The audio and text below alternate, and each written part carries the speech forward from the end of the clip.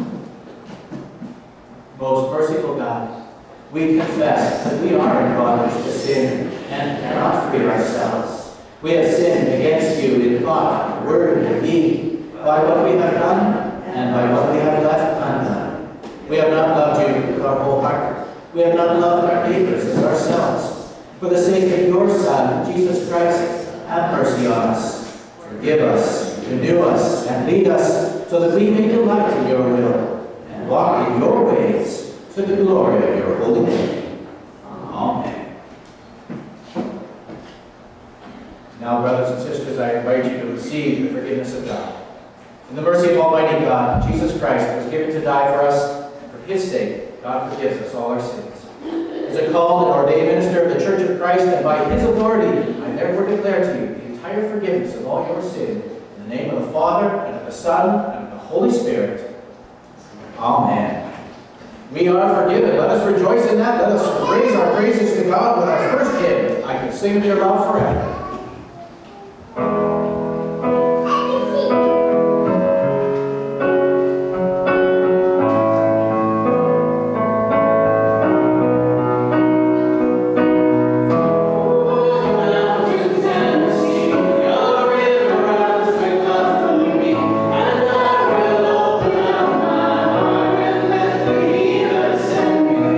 I'm happy to be in the truth, and I will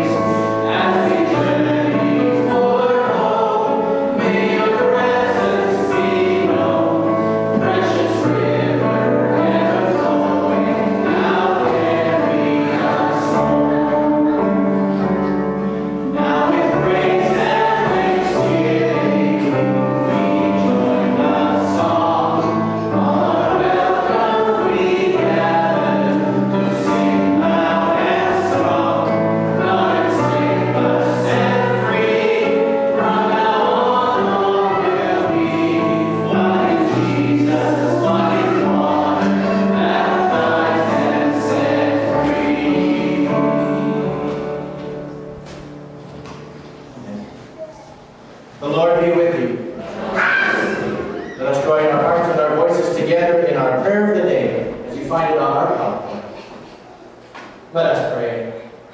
O God, eternal goodness, immeasurable love, you place your gifts before us. We eat and are satisfied. Fill us and this world in all its need with the life that comes only from you, through Jesus Christ, our Savior and Lord. Amen. I would invite the congregation to be seated, and we turn now to our scripture reading for today.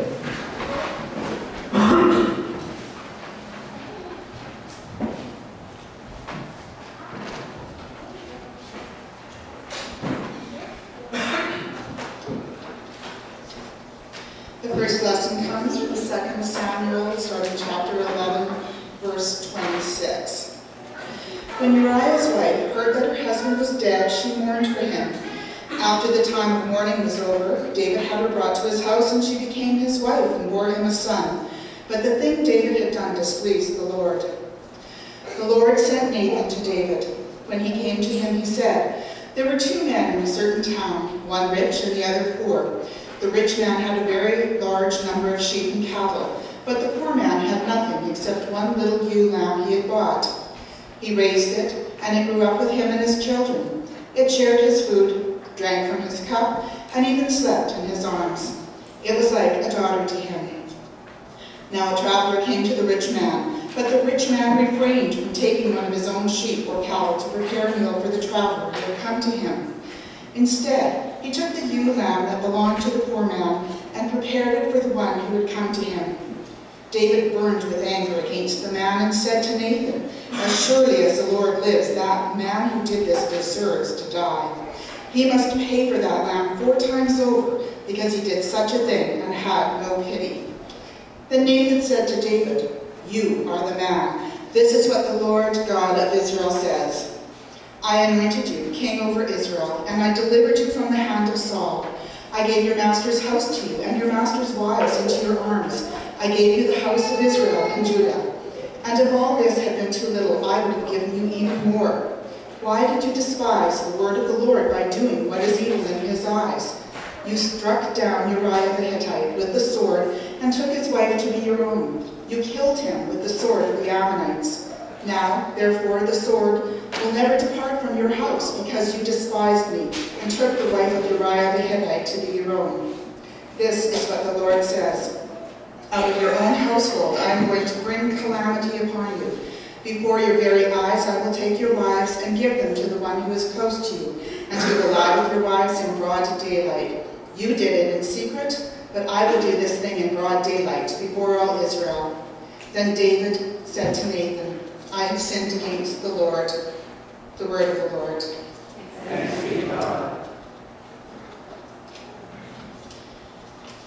And the second lesson comes from Ephesians 4, verses 11 to 16. It was he who gave some to be apostles, some to be prophets, some to be evangelists, and some to be pastors and teachers, to prepare God's people for works of service, though the body of Christ may be built up until we all reach unity in the faith and in the knowledge of the Son of God, and to become mature, attaining to the whole measure of the fullness of Christ. Then we will no longer be infants, tossed back and forth by the waves, and blown here and there by every wind of teaching, and by the cunning and craftiness of men in their deceitful scheming. Instead, speaking the truth in love, we will in all things grow up into him who is the head, that is, Christ. From him, the whole body, joined and held together by every supporting ligament, grows and builds itself up in love, as each part does its work. The word of the Lord. Thanks be to God.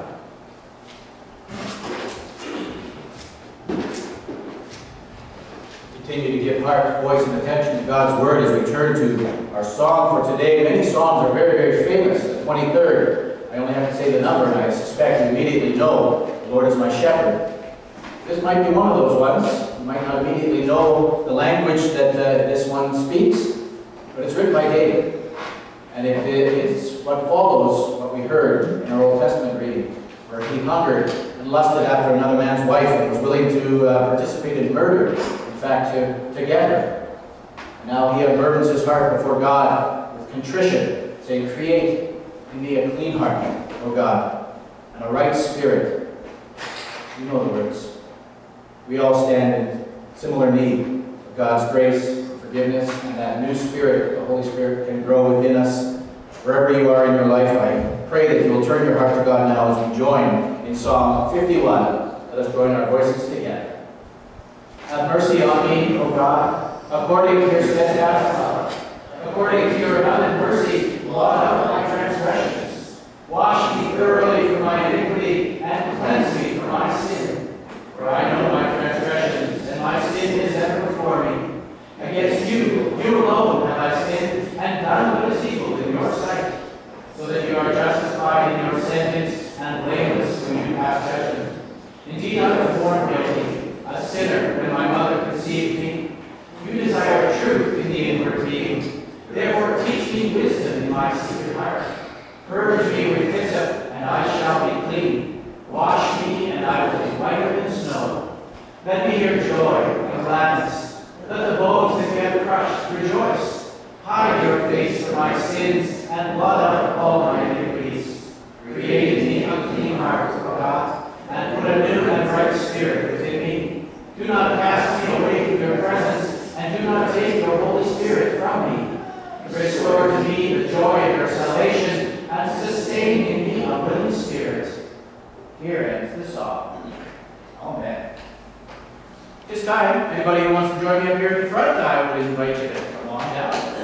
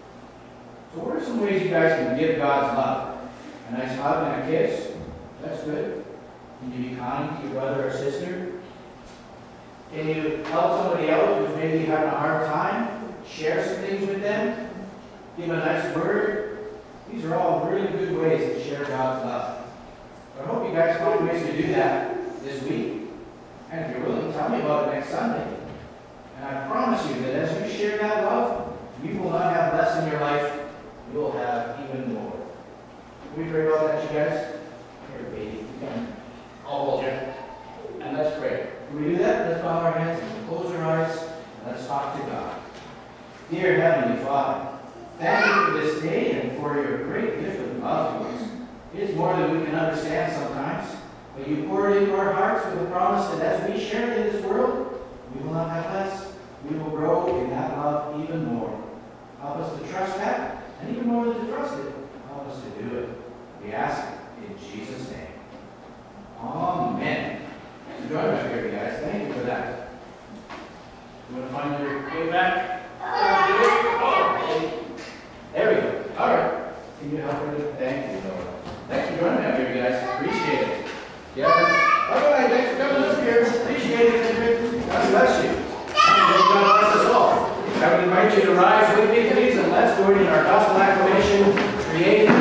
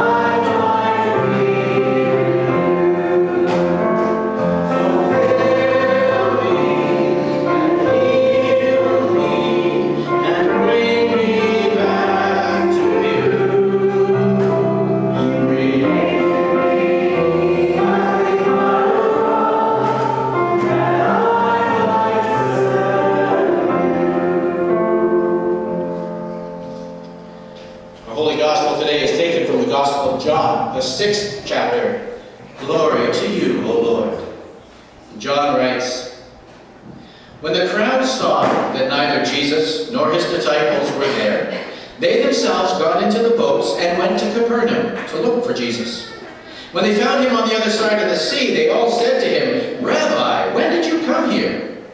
Jesus answered them, "Very truly I tell you, you are looking for me, not because you saw signs, but because you ate your fill of the loaves.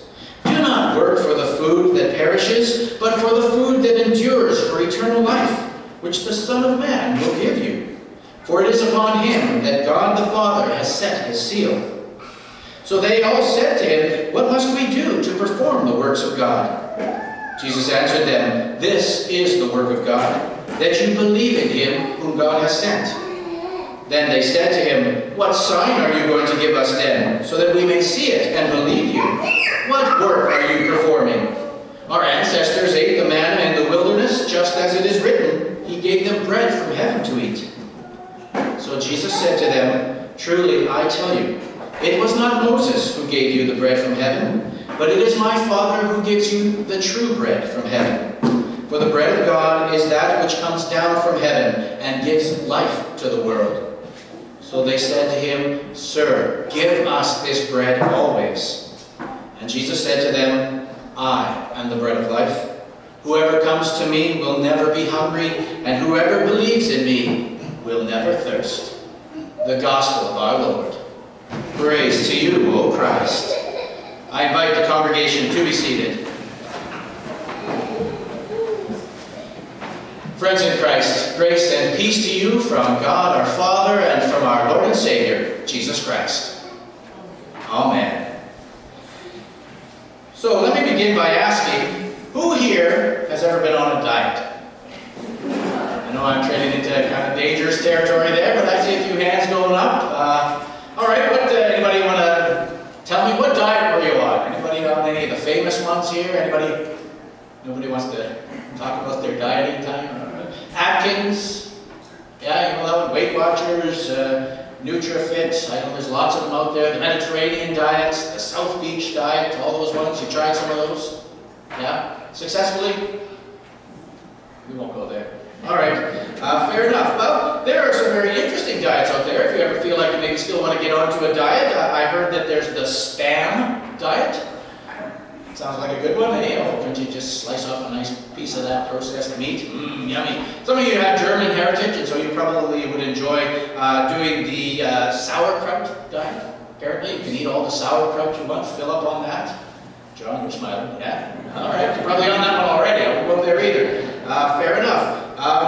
There's one, and this is a is probably one of the better ones that I read about. It's you can eat all you want of the foods that you hate. Think about that for a second, huh? Foods you absolutely detest, liver, fill up on it, whatever it is. But here's one of my favorite ones that I came across. It's called the stress diet. And I'll give you the notes later if you want to do this one.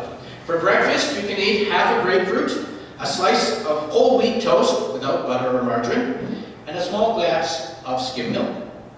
For lunch, 4 ounces of lean broiled chicken breast, 1 cup of steamed zucchini, and a glass of herbal tea. Mid-afternoon, you are allowed 6 wheat-thin crackers with a low-fat cheese. And then for supper, you eat a large pepperoni and mushroom pizza with double cheese, 2 liters of Coca-Cola, 2 loaves of garlic bread, 3 Milky Way candy bars, and a full quart of ice cream. How's that sound, huh? Yeah, not too shabby, huh? Well, I think I came up with the perfect solution if you have issues around diet and feel like you'd like to lose a little bit of weight. Do you know how much a horse eats in a year? A horse eats approximately 8 times its body weight. That's a lot. Human beings, however, eat about 16 times their body weight. So the solution is just eat like a horse. Right? Well, what does this have to do with anything? I don't know. Whatever your diet may be, I suspect most of us here in North America will include bread in our meals. Typically, right? How can you go without bread? You can maybe do a couple of meals without it, but sooner or later there's going to be bread on the table. How are you going to try and eat a PB&J sandwich without the bread, right? It's just a big sticky mess. Go to a barbecue and have a hot dog or a hamburger without the bun. It doesn't work so good, is it? Go to Red Lobster. What do they bring out? Biscuits, right? Go to McDonald's for an Egg McMuffin. How are you going to do it without the muffin, right? Bread, it's everywhere. In fact, in my previous parish, there was an elderly gentleman who said he would rather skip anything for dessert if he could have an extra slice of bread. It just wasn't a meal until you had the bread. In other cultures, maybe bread is a critical piece, but for some of them it's rice. For some of them, in fact in Malaysia, yams is a staple. You haven't eaten until you've had yams. Well, for faith, for people of faith, you have not lived until you've had Jesus Christ in your life. That should be a no-brainer to us, right? I hope you know that, certainly. That Jesus is the staple of your life. Jesus is the one thing you need to go to each and every day, no matter what. So where are you at in your life? Are you hungry? Maybe I made you hungry for all this talk about dieting and all this talk about all the different kinds of breads you can have. But what makes you hungry? What creates something in your heart that you feel is lacking? You feel like, I need something. Is it purpose? Do you feel like you've got a good purpose in life? And you get up every morning and you feel like, this is a great, good day. I'm ready to go. I know what I'm doing and I can't wait to get out there and do it. Right? You've heard the old saying, you're either a person who wakes up and says, good morning, Lord. Or you wake up and you say, good Lord, it's morning. And if you're the latter, then you need to come to Jesus Christ again and say, show me.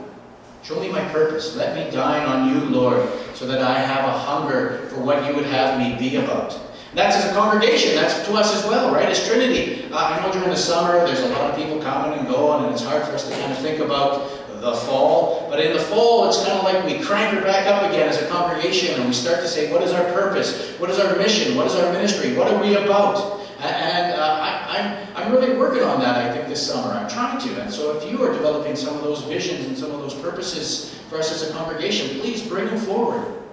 Talk to me. Talk to a council member. I'm putting some of you council members on the spot, right? Have a heart and an openness to your brothers and sisters as they say, maybe this is something that we should be pursuing. Maybe this is something we should be thinking about as a congregation. As we think about buildings, right? Let's not get too caught up in buildings, but rather let Jesus Christ make us living stones built into a purpose and a mission for Him. And man, this world is hungry. I don't know if you spend much time talking to people who are not people of faith. Maybe your circle is tight and all you ever talk to is people who know Jesus Christ and know Him well and closely. But if you start talking to people outside of here, there's people who are living lives that are just empty. They're just filled with nothing. In fact, and I was a little tentative about doing this because I'm going to give you an example from Buddhism. I know we're not Buddhists, and you can come up to me afterwards and say, what are you talking about Buddha from the pulpit for? But I think think there's a symbol in Buddhism that speaks very deeply to me about what the world is like. Maybe you've read some stuff and you know about this. It's called the hungry ghost. And they say that there are people in the world who have died, but they don't know they're dead.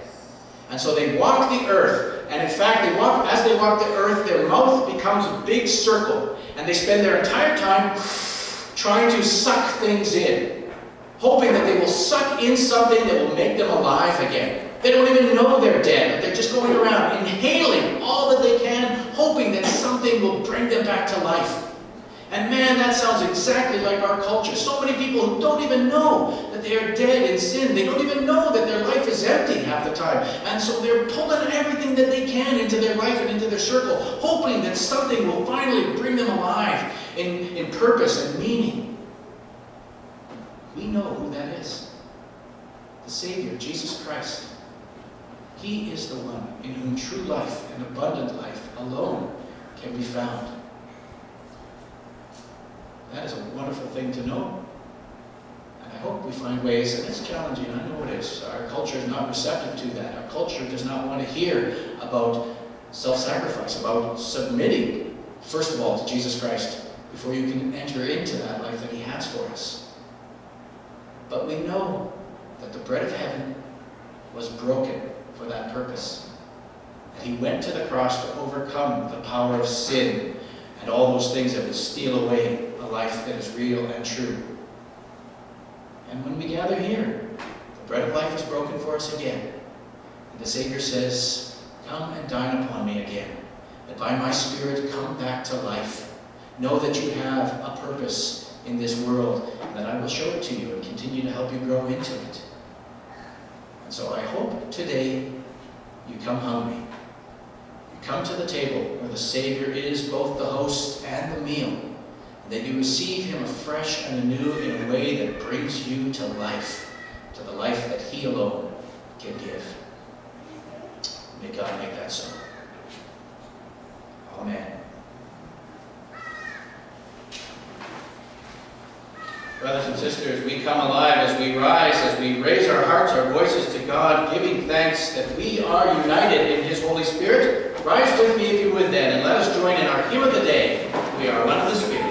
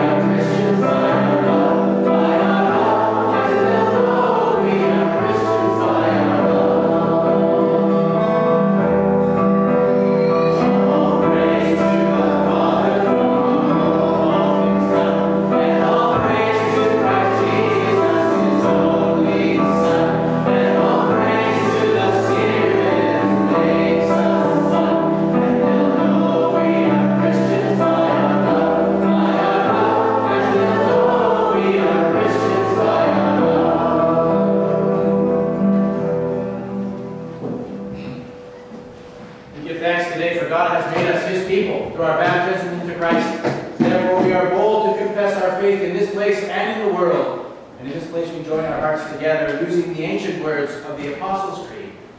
Let us join together. I believe in God, Father Almighty, creator of heaven and earth. I believe in Jesus Christ, his only Son, our Lord. He was conceived by the power of the Holy Spirit and born of the Virgin Mary. He suffered under Pontius Pilate, was crucified, died, and was buried. He descended into hell. On the third day he rose again. He ascended into heaven and is seated at the right hand of the Father. He will come again to judge the living and the dead. I believe in the Holy Spirit, the Holy Catholic Church, the communion of saints, the forgiveness of sins, the resurrection of the body, and the life everlasting. Amen. Brothers and sisters, the peace of the Lord be with you always. And also with you. Let's take a moment and share that peace we have with one another.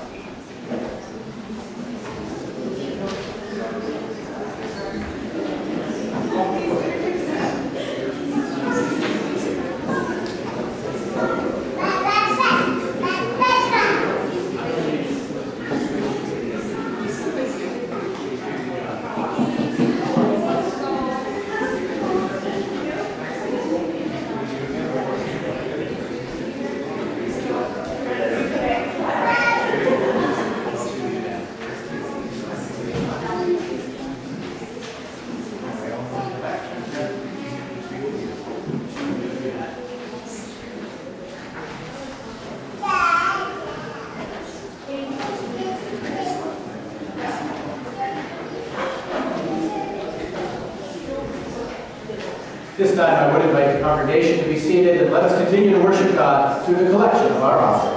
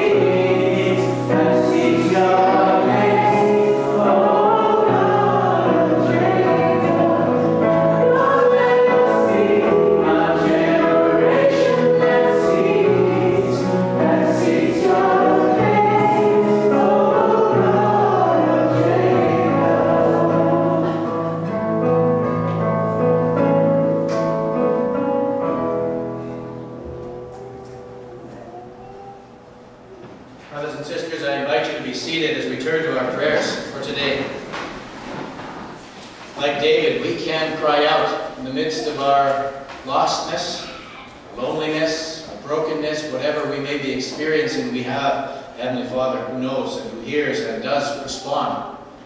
So whatever enables you to find that position of prayer, I invite you now to find that. Bowed head, closed eyes, hands raised or clasped. Draw near to God now and know that God is in this place. Let us pray. Almighty God, in Jesus Christ, you have given us the true bread from heaven, who alone can give life to this world. And so we pray that you would speak into our hearts, Lord.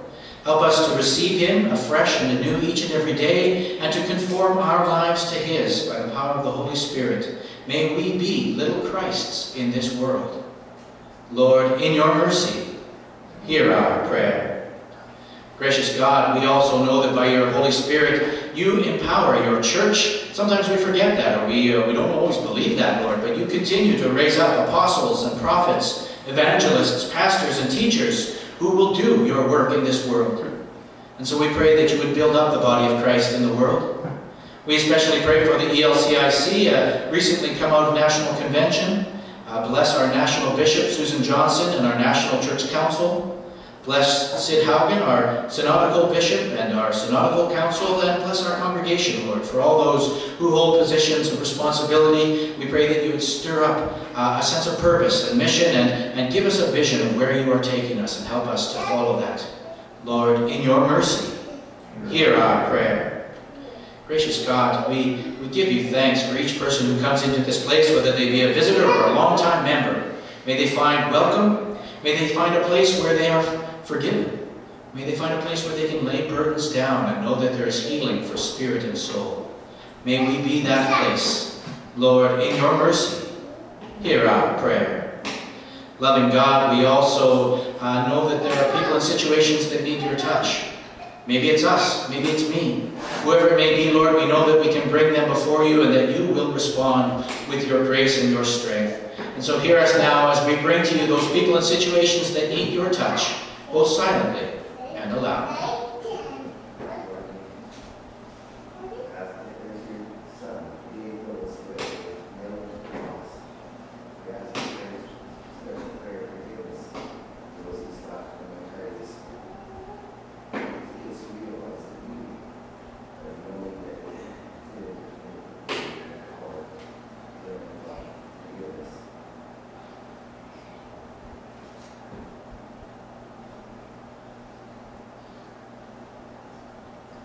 Lord, we commend into your care all those who are struggling with health and physical infirmities.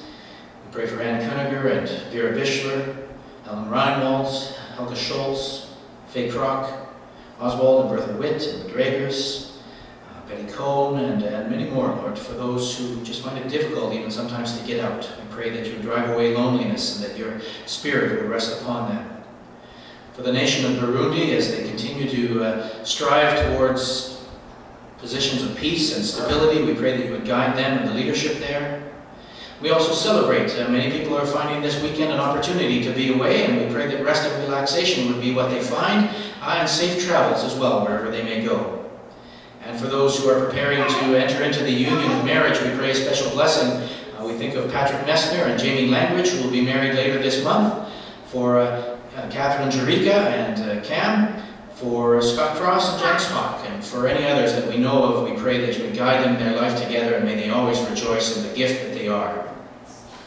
Lord Jesus Christ, in you we find our unity. You are the hope of our calling, and we pray that you would feed us by your Holy Spirit so that we would build up your creation in love and grow into your image more and more each and every day. And it is all of these things that we pray in your holy name. Amen.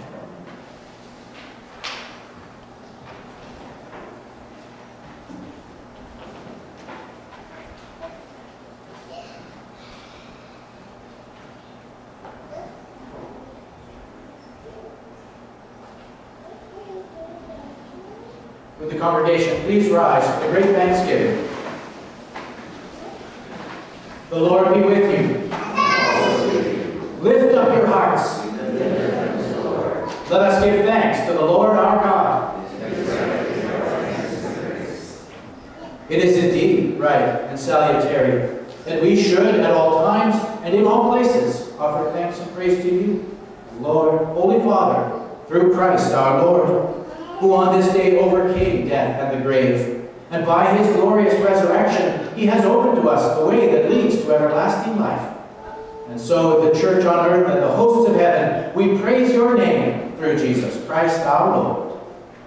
Amen. Brothers and sisters, we remember that on the night in which he was betrayed, our Lord Jesus took bread, gave thanks, broke it, and gave it to his disciples to eat, saying, "Take and eat. This is my body, given for you. Do this for the remembrance of me."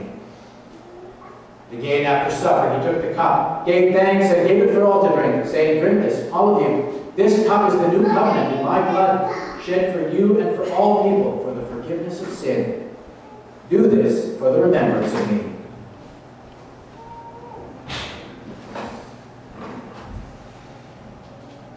Lord, remember us in your kingdom and teach us to pray. Our Father, who art in heaven, hallowed be thy name. Thy kingdom come, thy will be done on earth as it is in heaven. Give us this day our daily bread, and forgive us our trespasses, as we forgive those who trespass against us. And lead us not into temptation, but deliver us from evil. For thine is the kingdom, the power, and the glory, forever and ever. Amen. The gifts of God for the people of God. Thanks be to God. I invite the congregation to be seated. I'll give just a quick word of instruction as we have some guests with us today. All are welcome at the Lord's table. He is the host, and he welcomes all to come to him. If you come up, we will commune this side first. At the first station, you can receive the bread. At the second station will be a tray, and on there you will find either an empty glass or a pre-poured juice. You can take either one. And then at the third station, if you prefer wine, it will be poured into the empty glass for you. Come, the Lord invites you. Amen.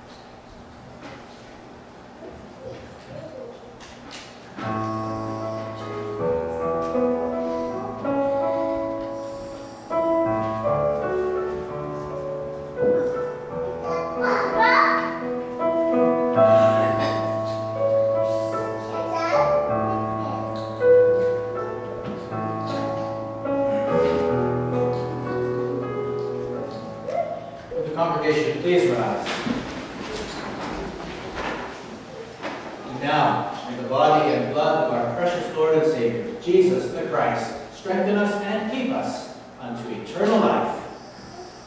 Amen. Let us pray.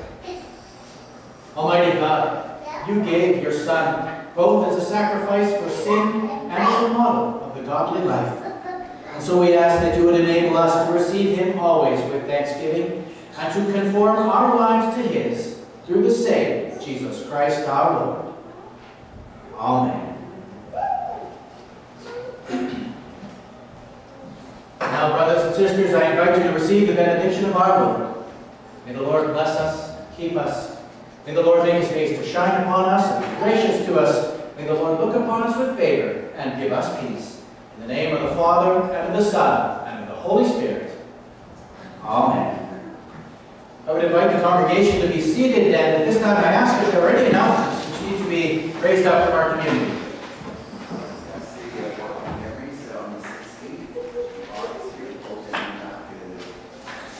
Okay, very good. Take a note. Always a good thing to check the bulletin board. There are changes from time to time of upcoming events and various things. Walk of Memories on the 16th. So if you want more information, a poster has been made available on our Narthex bulletin board. Please take note of that. You will see some other things that you should take note of, I think, in our bulletin as well. Collecting some things for the week care kits. Always can get a good jump on that. Other things, you got shoe boxes, you got small clean bottles. You can come and make those available for soap and things like that from hotels in Saskatoon. Read the bulletin. I'm just giving you the highlights here.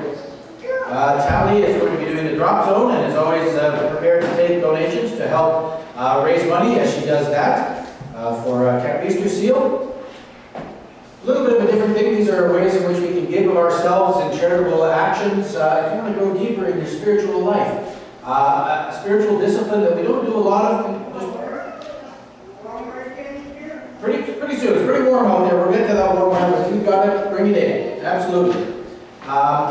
The spiritual discipline of fasting is one that Lutherans perhaps have not practiced very deeply or strongly. You have an opportunity here in August to come, and Faith Enright will give some instruction and some preparation for the September weekend, when we will hold our vote on our decisions around buildings. And in preparation for that, we want to have discernment. We really want to be faithful. And so in preparation for that, perhaps fasting could be something you can take on, and Faith will help you to learn how to do that.